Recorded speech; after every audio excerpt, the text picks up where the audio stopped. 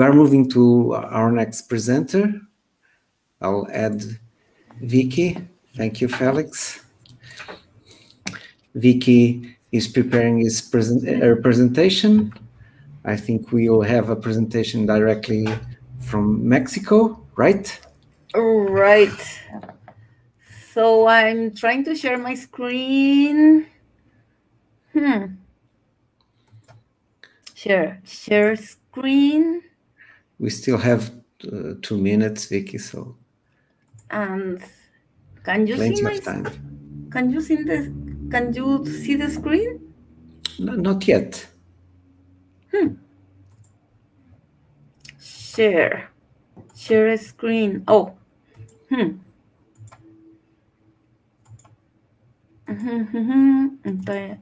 I'm going to share.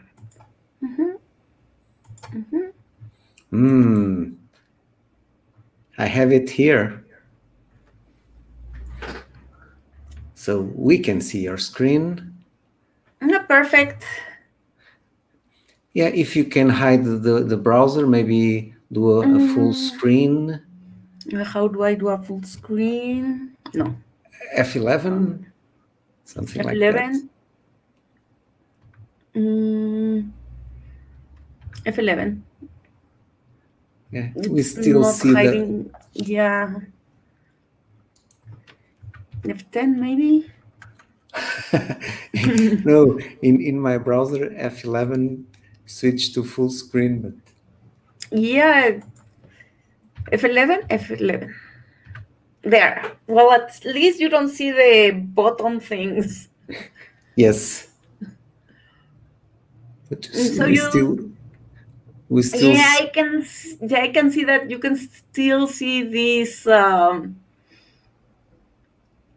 this thing. No. Yeah, but don't worry. It's okay. I think we can. Are you showing some code or something like that? No. Oh, it's okay right now. It's okay. Okay, I can start? In 15 seconds, yes, you can. So let's start sharp on the hour. Oh, now it's full screen. Yes. It's full screen now. So, Vicky, the stage is yours. Thank you very much. Buenos días, buenas tardes, buenas noches, good morning, good afternoon, good evening. I'm going to talk about graph algorithms in the database. Well, at least that is the title, and more with pgRouting. This is not going to be too technical. So, the first thing I want to mention is that normally in FOSS4Gs, I gather signatures from the participants, and this is a great memory that I have of Malena Liebman with her own handwriting the last time I saw her on 2019 in FOSS4G Argentina, and I'm dedicating this presentation to Malena on her memory. So, who am I? I'm an economist, so I'm doing pgRouting development. I'm from Mexico, and I am an OSGeo fan and participant. And that is my email where you can contact me. And I will be giving this presentation about pgRouting. So what are we going to cover today is what is pgRouting, what is routing, how we develop pgRouting. We're going to mention some of the pgRouting products. We're going to talk about graphs, and we're going to talk about the student contributions in the last 2 years. So, going into topics, what is pgRouting? Well, pgRouting is an OSGeo community project, and it's open source. It's a library that is like it requires PostGIS enabled database on PostgreSQL database, and it serves to route, that's why the name, vehicles or pedestrians in, for example, a city. So in general, this is what is pgRouting, and always your community open source library for an enabled database or geographical enabled database in Postgres for doing routing. But what is routing? Routing, well, it's basically these questions. I am here and I want to go there. And we're going to go using the shortest distance. And we know that from elementary school that the shortest distance is in a straight line. But there we go. Once we get our route, and oh, surprise, the elephant doesn't have wings, and it's going above buildings, above crossing streets that shouldn't be crossed on those positions. And well, the straight line didn't work quite well when we're putting the routing in context. So we need to develop pgRouting to solve that problem when we have things in context. And we do it by working on the theory. The theory is very important for us. And in this presentation, I'm going to present a theory that it's out of the box to demonstrate how we develop pgRouting. So, in secondary school, we were taught that gravity pulls objects down to the earth. And probably in high school, we were taught about tension. So if an object gets pulled down and it's tied up to a string, well, the string will get tense. And we're going to use this theory to solve a routing, the problem that we had before. pgRouting, we do it by its test-driven development. So what that means is that we create our tests and we define, this is my testing data, this is the expected result, and then we develop the algorithm. So let's start with the testing data. So suppose that we have this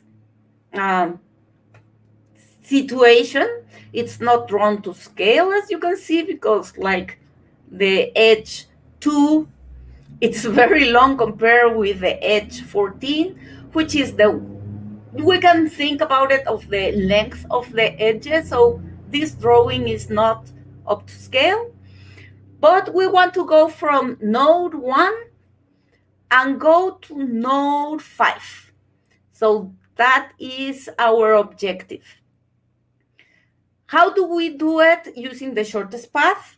Well, we manually expect a result. We try many things, and we find out that we need to traverse the light blue segment, the dark segment, and the orange segment.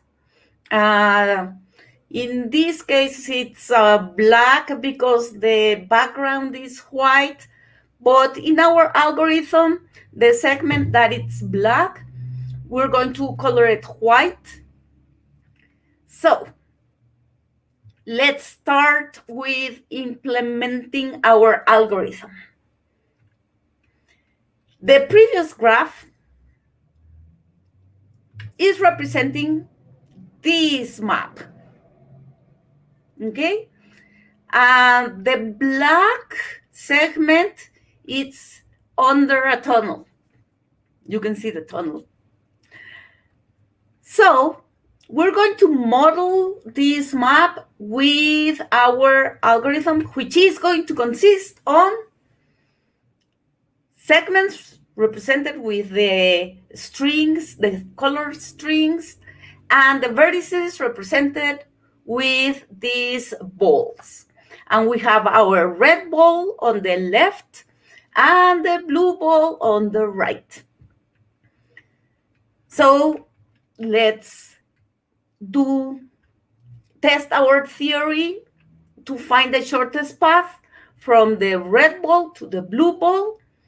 And we know that our expected result is using the light blue string, the white string that it's not seen because it's on a tunnel, and the orange string. That is our expected result. So let's see the demonstration. That is our map. We remove the tunnel.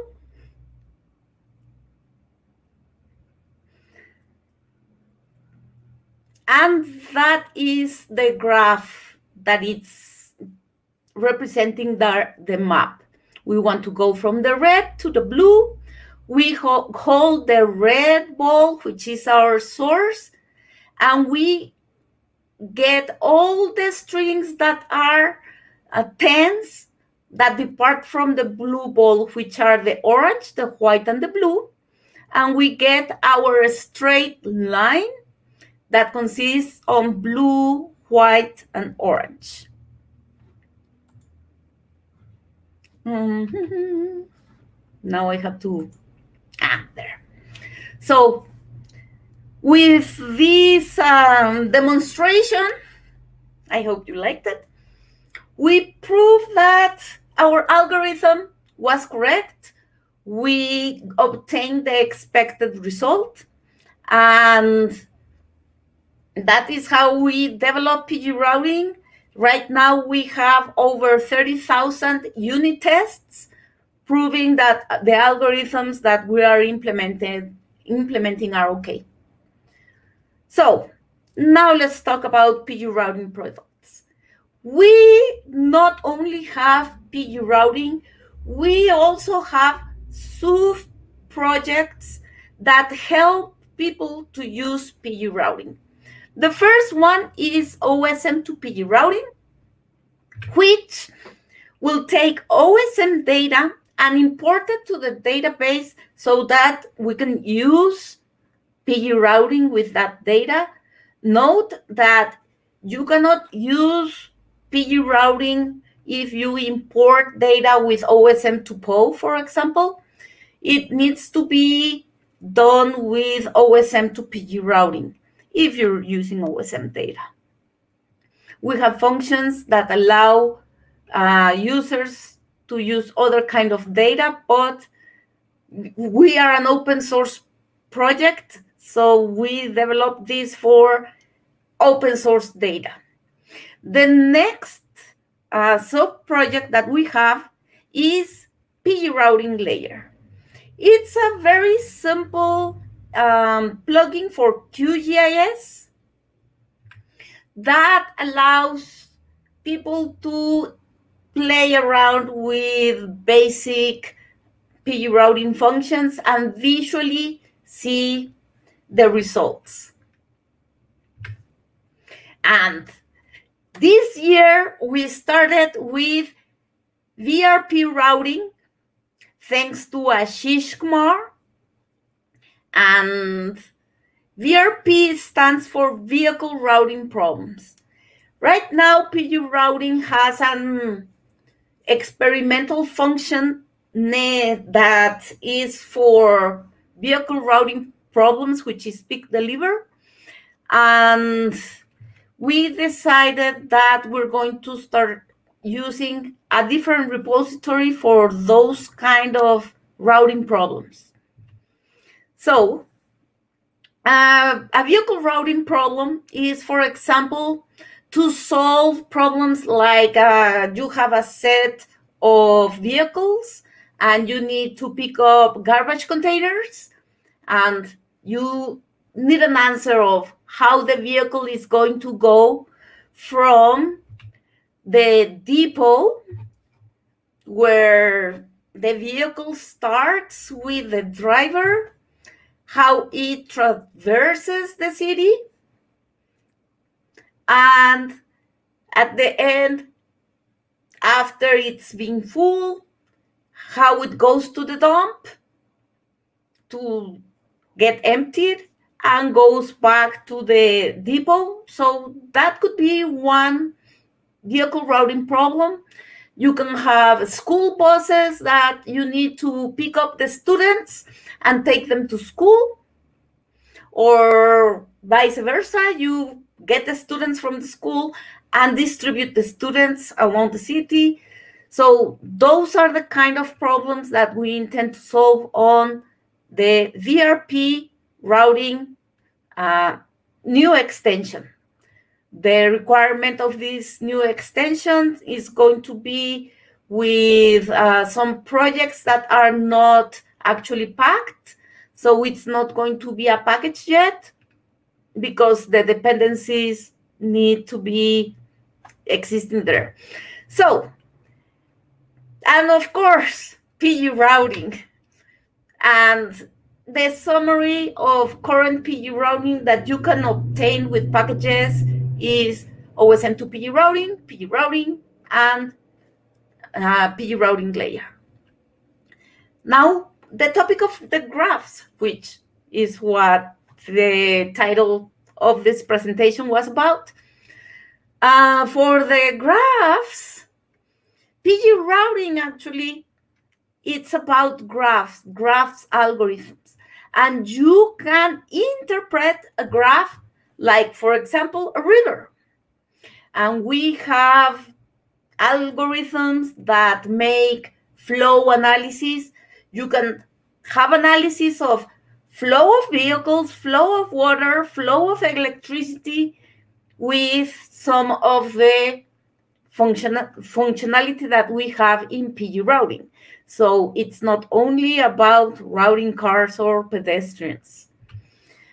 We can also use pgRouting to find out interactions between people, like the 6 steps from one person to another, how that you don't take more than 6 steps to get a connection with somebody else in the world kind of problem. So we can use pgRouting for human connections. We can use pgRouting also for example for connectivity of computers, routers, servers. And of course, what we're used to is to use pgRouting for routing vehicles. But if you interpret the graph, you can interpret it to determine where your sewer system would go, where the electricity lines would be placed. So the graphs, the interpretation of the graphs is not only for vehicles. That is the point that I want to make sure that it's gone over. You can use it for much more, many things. Now, in pgRouting, we have several classifications of the functions. We have official functions, proposed, and experimental.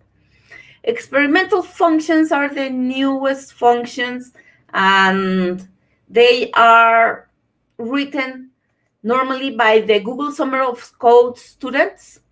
And once we have some feedback from the general users, we can move them to proposed.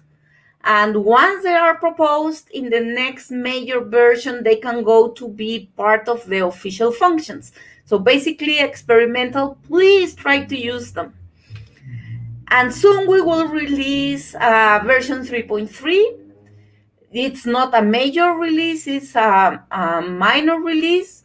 And this will contain new functionality that was done by these student contributions from Google Summer of Code of 2020 and 2021, like Ashish, who also helped on VRP routing. He added a depth-first search traversal on a graph and a sequential vertex coloring of a graph. Vineet Kumar added also a coloring function, which is edge coloring, which comes from Boost libraries. And what this graph does, instead, compared with the one that Ashish created, it colors edges. Prakash also contributed to pgRouting, but in his case, he is converting a graph to using the Langer-Tarjan dominator tree to obtain the dominator tree. Also, he created a bipartite, which is a coloring graph, a coloring algorithm that just tries to color a graph with two colors, if it can be parted in two.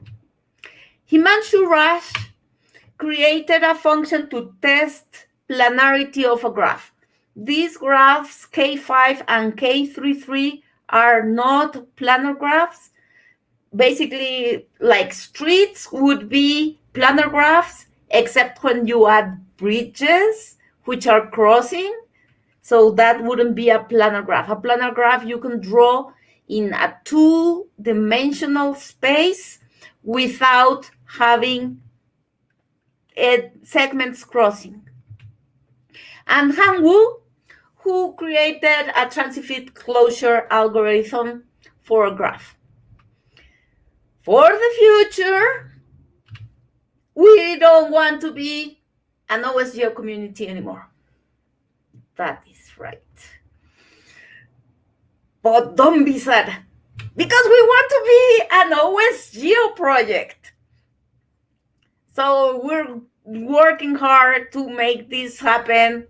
Hopefully we will have our application to become an OSGeo project before this year ends. And please, please start using pgRouting, start contributing to pgRouting. You can fork pgRouting on GitHub. And thanks very much for coming here. I'm going to post some links about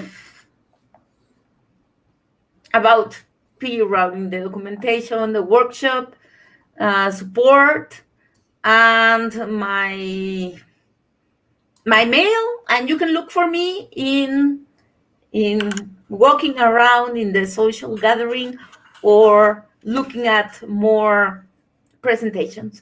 Thanks very much. Thank you very much, Vicky. It was an amazing presentation. Thank you. I've just shared your presentation on the chat on the VenueLess, so people can review your presentation. And we have questions from the audience. Please add your questions on the VenueLess platform. But we have already one question, Vicky, on the private chat here. You can have a question about which attributes can be used for routing. Okay, yes, you can use speed to get route by time. You can use inclination, like for a pedestrian routing that is going for a hiking. Going uphill, it's more slower than going downhill. So you can make these costs depend on the angle of the road. You can make the routing depending on the importance of the road. Like for very wide roads, you want wide pipes for sewers. And for very narrow roads, you want smaller pipes. You can make it dependent on the amount of people that are living in the road instead of the length of the road. So yes, you can use the cost and you can use it on the fly. That means that you don't have to pre-process everything, but you can just change your cost function on the fly. Thank you, Vicky. We have another question regarding if pgRouting can be used to build isochrone areas. So yes, with pgRouting, pgR driving distance, you can use this cost to make these areas. And we also have pgR alpha shape that shouldn't be in pgRouting, it should be in PostGIS because that is a geometry function, but for historical things, it's in pgRouting. But you can also use the results of driving distance with ST convex hull and many other functions in PostGIS that can create this area. Okay, it's not automated, but can be done. Yes, it's in many steps. Just like you saw in Regina's presentation, you need many steps to achieve like what you really want to achieve. Okay. Maybe can be a contribution to pgRouting to make these isochrones more automatic, right? Well, one thing that I, by experience, know is like, if I start thinking as a user, if I start using pgRouting, which I don't like to use it, then my mind goes is like, I want this function to work to this application, then I forget all the other applications. So having this kind of automatic, it's not a good idea because there are other functions that can do a similar answer, and depending on your problem is the one that you want to use.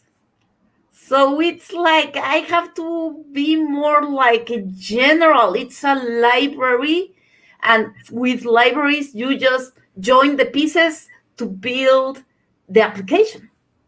It's not application focused, it's library focused. Mm-hmm. Good. So we have another question more related with metrics and comparing pgRouting with other routing solutions. Do you have any kind of benchmarks that you can share? Or okay, I don't have a benchmark. I'm more focused on the developing, but pgRouting works on the database with PostGIS. They are kind of linked together.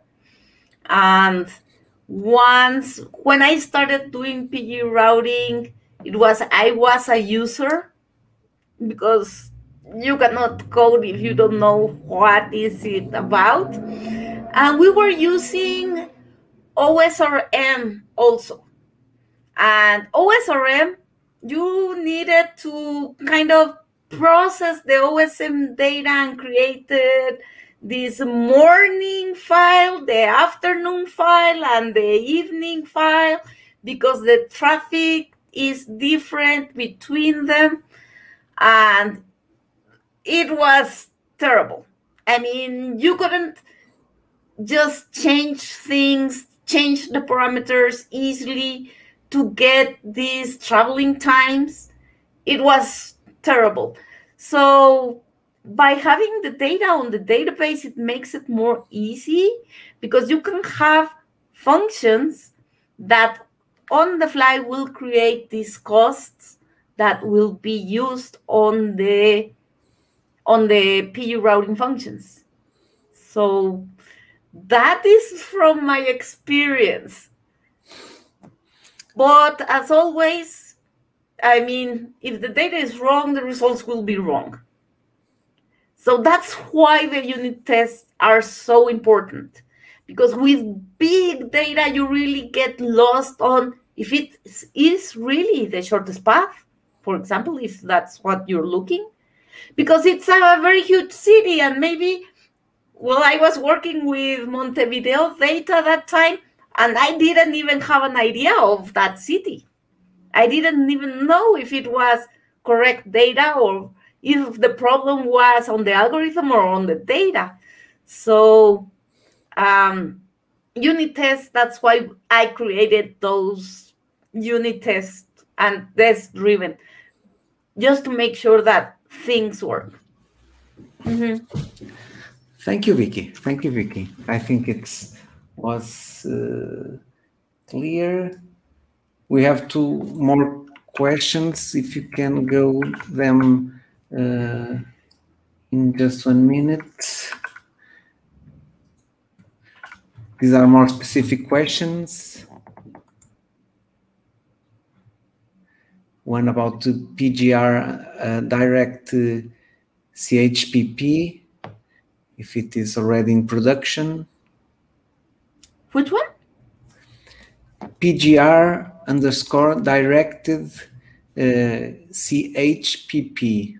The Chinese traveling postman problem. I guess that's what. I mean, I need to really see the name. Okay. That is still experimental. Okay. That is still experimental. So it's there, but it's experimental. Okay. And the last question: if the graph is big, would the Postgres perform well, or the graph need to fit in memory?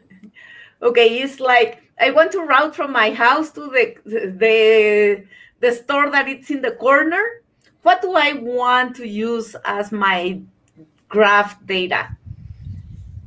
Whole complete America continent from Patagonia to Alaska, or Mexico only, or my state, I live in the state of Mexico, or only my city. So that's why it's so important that you use extensively the PostGIS functions and you make sure what graph you want. So bound your graph, make it small. Otherwise, it will take ages to load. I mean, my computer wouldn't hold whole America. So what is your... Okay, that's it. Thanks.